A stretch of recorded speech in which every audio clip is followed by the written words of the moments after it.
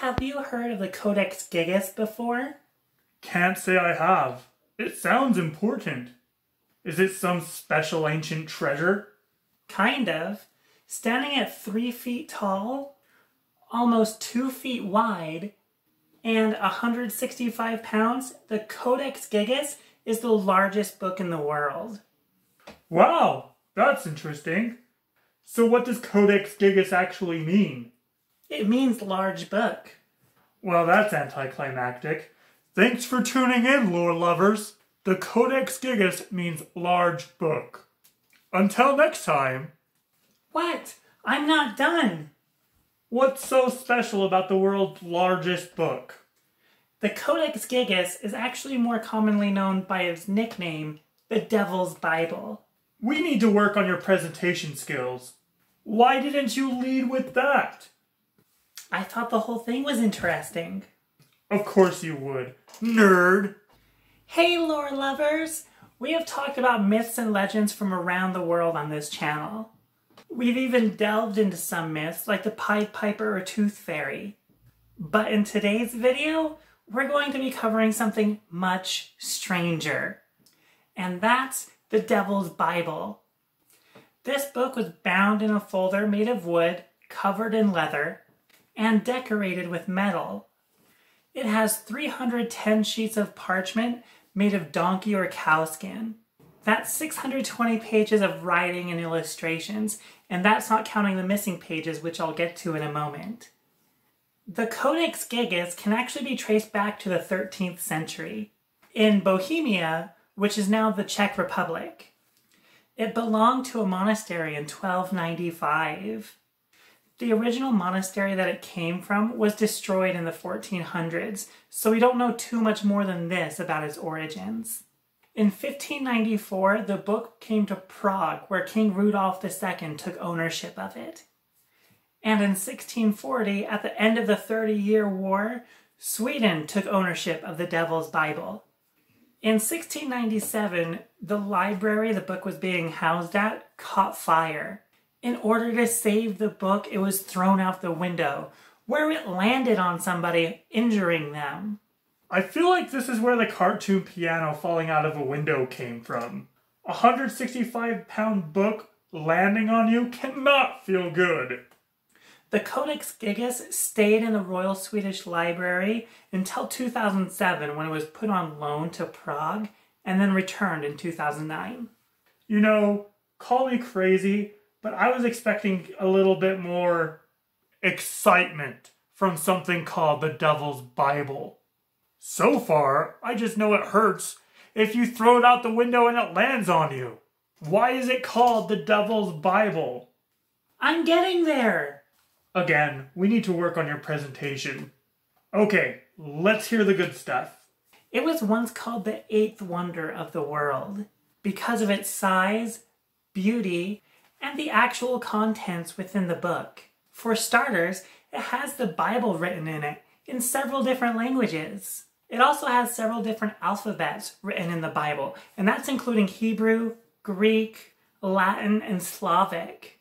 There's also a type of encyclopedia in it, calendars, writings about spells, and exorcisms. And all of this with heavily decorated pages and illustrations. And this is where it starts to get really weird. The picture of the devil himself is on page 290. And it's just him. Not him and his legions, not him being cast out from heaven. It's just him. And that's very strange for medieval works. They don't usually tend to give a whole portrait for the devil himself. Another peculiar thing is that the handwriting is all uniform. And this just means that there's no sign of aging, mood change, or fatigue while the author was writing it. Through time, our handwriting changes. If we're in a certain mood or just tired, our handwriting changes. And back then, we had to dip our pens or quills in ink. And there is no sign of the ink running low or blotting from when the quill was just dipped into the ink. It was as if the entire book was written by one person in one moment. If a single person wrote all of this, with the illustrations, with the decorations, it would take them 25 to 30 years to complete. To explain this, there's an interesting legend revolving the Devil's Bible. A monk committed a serious crime, so serious his punishment was to be walled up. And this just meant that he was going to be put in a room or closet, and then it was going to be walled up so he could not escape, and he would just die in there. To prevent this punishment, the monk vowed that he would write a book that would bring glory to the monastery in one night. The other monks agreed and let him get to work. As the hour grew late, the monk realized he could not do this. Instead of praying to God, he prayed to the devil himself for help. Selling his soul in exchange for this book, the devil arrived and wrote it all out in one night. And as proof of this, the devil signed it with his own self-portrait on the 290th page. It looks like this. That's crazy, right? Now, earlier I mentioned missing pages. The missing pages of the Devil's Bible are said to have incantations and spells on them. That if a mortal enacted any of these incantations, major chaos the world had never seen before would ensue. And so they were deliberately torn out. Some believed destroyed, others believed hidden. Others, however, believed the pages were stolen to fulfill a dark prophecy. However, this was stopped. Or that evil prophecy has been fulfilled, and that's why this world is crap. Good point. In either case, these pages are now lost. Although some believe that these pages are now hiding in the libraries of the Vatican, but nobody is for certain. Now that's what I'm talking about. Mysteries, the occult, and a shady history.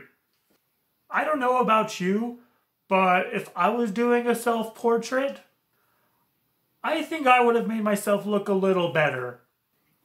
Maybe he did. Or maybe the devil doesn't have self-esteem issues about his body. Can you imagine if he were? The devil comes to collect your soul, and you just scream at him saying he's ugly. He freaks out running to a mirror, and you escape? Somebody should write a story like that. Well, lore lovers, what do you think? Have you heard of the Devil's Bible? What do you think were on the missing pages? Do you think the devil actually wrote this book? Let me know in the comments down below. And be sure to like and subscribe this video and hit that bell notification icon to be alerted for when the next video becomes available. Until next time, lore lovers.